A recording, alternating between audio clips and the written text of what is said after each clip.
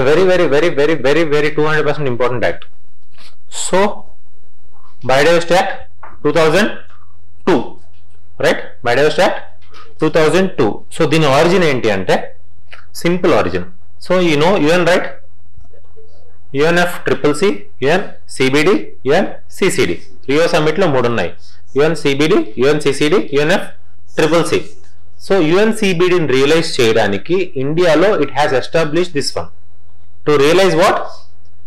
UNCBD, United Nations Convention on Biological Diversity.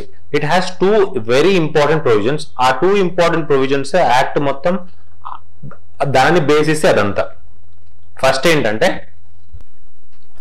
Sustainable use of biological resources. This is the first provision. Second provision is fair and equitable sharing of benefits using these biological resources. This is the second provision, right? So provisions గుర్తుపెట్టుకోండి. First one ఏంటి? Sustainable use of biological resources and fair and equitable sharing of benefits arising from it. What is this? Convention on biological diversity. First one is conservation of biological diversity, sustainable use, fair and equitable sharing of benefits arising from this genetic resources. ఇది CBD thing. ఈ CBDని ఈ provisions ని realise చేయడానికే మన ఇండియాలో ఏమొచ్చింది? Biodiversity act 2002. So ఈ connection దానికి కనెక్షన్ చేసుకోండి. ఎందుకంటే అది గుర్తుంటే ఇది గుర్తుంటే ఇది గుర్తుంటే అది గుర్తుంటే దాని ప్రొవిజన్స్ ఏది చేయాలన్నా సరే ఇండియాలో ఎవరు చేయాలి? నేషనల్ బయోడైవర్సిటీ అథారిటీ, NBA చేస్తుంది బయోడైవర్సిటీ యాక్ట్ కింద. ఫైన్. 2 ప్రొవిజన్స్ ఏంటవి? Sustainable use of resources. Second one is fair and equitable sharing of the resources. దాని బేస్ మీద నుంచే కార్టెజియన్ ప్రోటోకాల్ వస్తుంది, నగోయా ప్రోటోకాల్ వస్తుంది. ఆ 2 ప్రొవిజన్స్ ని రియలైజ్ చేయడానికి 2 protocols came into being in the CBD. Core protocols of the CBD. Right. Coming to here, the act prohibits without the approval of which authority? National Biodiversity Authority. So this is a statutory body under the which act? Biodiversity Act 2002, right? So transfer, say iదేం లేదు, again same thing. A biopiracy ఉందా? Again, what is biopiracy? Illegal selling of our indigenous genetic resources ఏదైనా సరే to other countries. So దాన్ని ban చేయడం కోసం అప్పుడు environment protection act little measures తో చేసింది. But exclusive measures done by this biodiversity act or authority. Fine. So ఇంకేం they claim and intellectual property ఏదైనా సరే it related to it. So this is very important. It is a 3-tier structure: NBA, State Biodiversity Board, BMC. A very important of all these 3.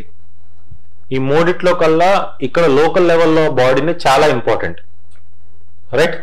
It has more functions than the above 2-1. ఈ రెండిటికంటే దీనికి has more powers. Biodiversity management committees at local level.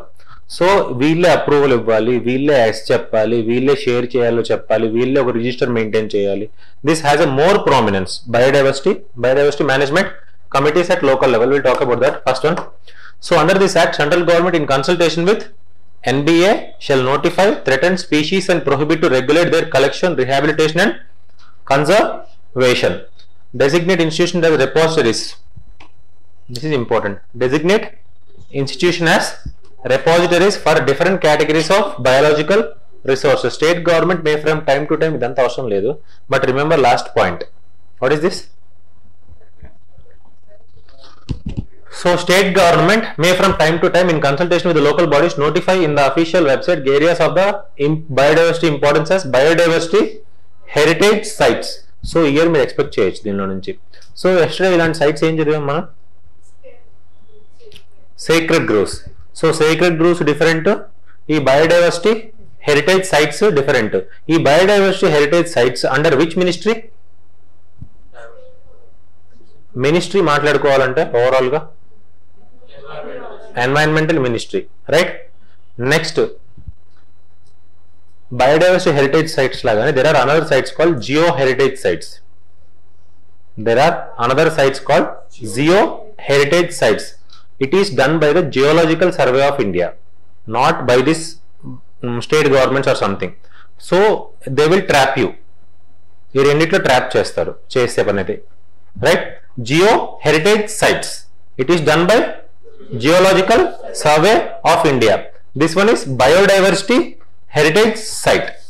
It is related to environmental biodiversity act and it is connect with the ministry ఏంటి, environment. దాని ministry ఏంటి, geological survey of India ministry ఏంటి, ministry of earth sciences, ministry of earth sciences. So ఇండియాలో Jio heritage sites ఉన్నాయా లేవా, ఉన్నాయా, fine. ఇది కొంచెం important year, right. So where is the head quarter of NBA? This is one important thing, right? Where is the headquarter? Chennai.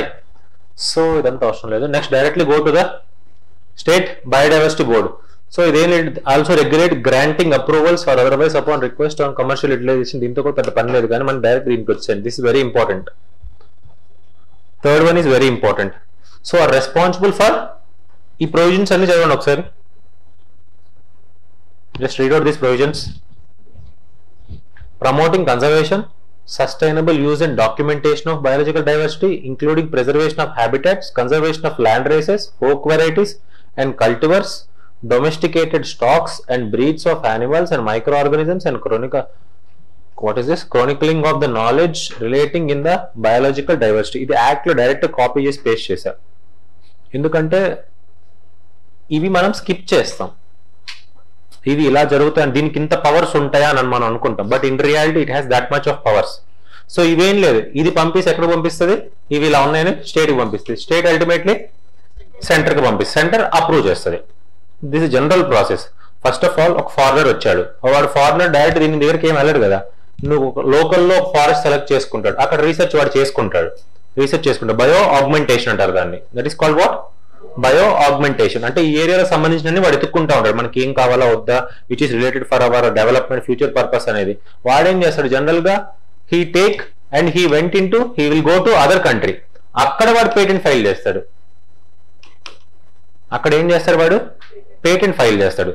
అలా జరగకుండా వీటిని అన్నిటిని ఈ ఏరియాలో ఏవేవి మంచి మంచిగా ఉన్నాయి అనేది ఎక్కడ సేవ్, ఎవరు చూసుకోవాలి, ఇది BMC.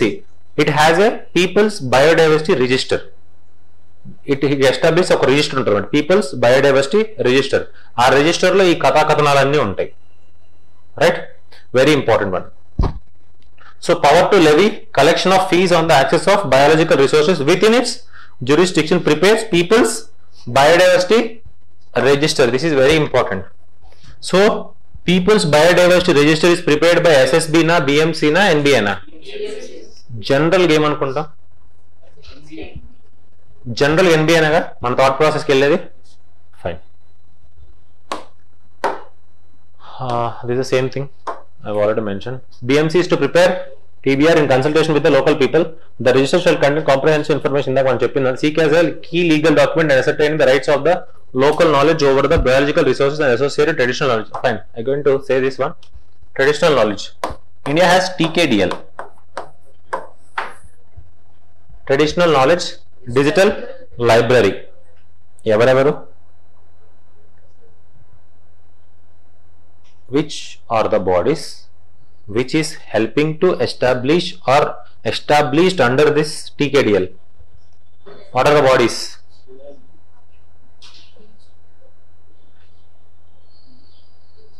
చెప్పండి, వెరీ ఇంపార్టెంట్. ఇయర్ చాలా సార్లు మెన్షన్ అయింది న్యూస్ పేపర్లో. TKDL, traditional knowledge digital library.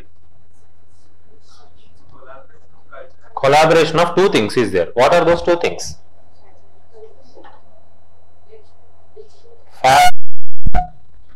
First,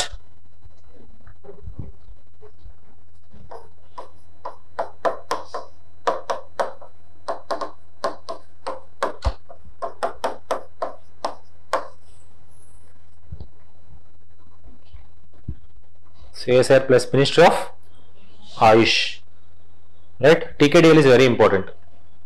Traditional Knowledge Digital Library. So దానివల్ల చాలా బయోస్పైరసీని ఆపింది. Next one is very important one. You can expect mains లో, ప్రీలో అన్నిట్లో important. Environmental impact assessment, right? Environmental impact assessment. So ఇది కొంచెం important. దీనిలో category wise గా కొన్ని డివైడ్ అయి ఉంటాయి. సో ఏ కేటగిరీ ఏంటి అని జస్ట్ మనం తెలుసుకుంటే everything is easy. What is this EIA? For example, if you want to establish of what, some dam, some reservoir, some super industry, some polluting industry, ఒక పెద్ద ఎకరాలకు we need to capture and we need to establish some industry. We need to take what? We need to perform EIA, environmental impact assessment. Again recently ఏంటంటే EIA తో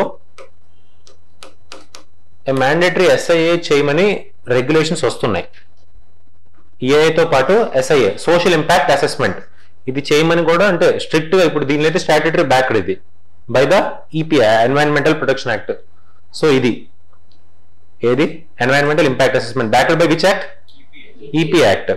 so ఇలా social impact assessment ఏది ఏ act subscribe అయ్యలేదు, ఏ statutory, కానీ జనరల్గా చేస్తాం. ఒక part ఉంటుంది దీనిలో EIAలోనే. అగైన్ సోషల్ ఇంపాక్ట్ కూడా చూస్తాం అనమాట. మనం చేసే ప్రాసెస్ లో స్క్రీనింగ్ స్కోపింగ్ చేసుకునేటప్పుడు we generally look after the things, whether it is impact, ఎంతమంది సోషల్ డిస్టర్బెన్స్ ఎంత జరుగుతుంది, ఏం డైమెన్షన్ జనరల్ చూసుకుంటాము. But it's not that much 100% మనం ఏం చేయట్లేదు. బట్ దానికోసమే తేవాలని చెప్పేసి రీసెంట్ గా డిస్కషన్ జరుగుతున్నాయి. బట్ ఒకవేళ పేపర్ లో SIA అండర్ దిస్ అంటే it is wrong. No statutory body ఇప్పుడు దాకా లేదు. So chances are that is corrected. So coming to this static part, environmental impact assessment backed by which act?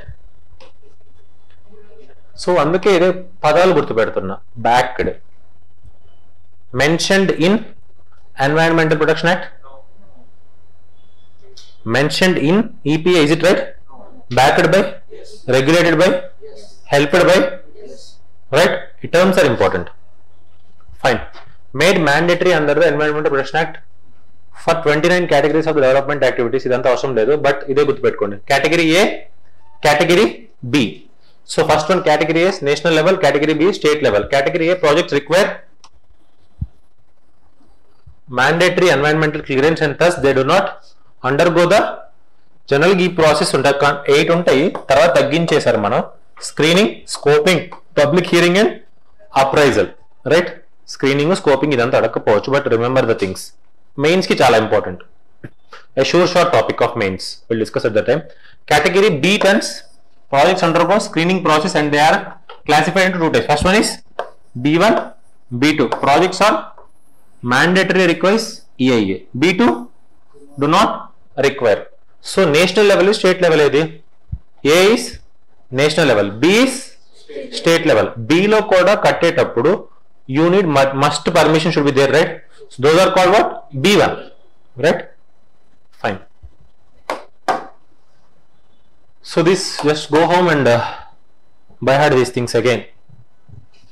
So దీనిలో మన తెలంగాణలో Ameenpur lake. So this is important. I don't know exactly where it is, but న్యూస్లో ఉంది. 2-3 years నుంచి న్యూస్లో ఉంటుంది ఇది. Ameenpur lake తెలంగాణలో ఉంది. సో గూగుల్లో టైప్ చేసి సర్చ్, దాని పేరు ఏంటి, గూగుల్ మ్యాప్స్లో వచ్చింది అనుకో, వెళ్ళండి, వెళ్ళి చూసేసారండి ఎలా ఉంది అనేది.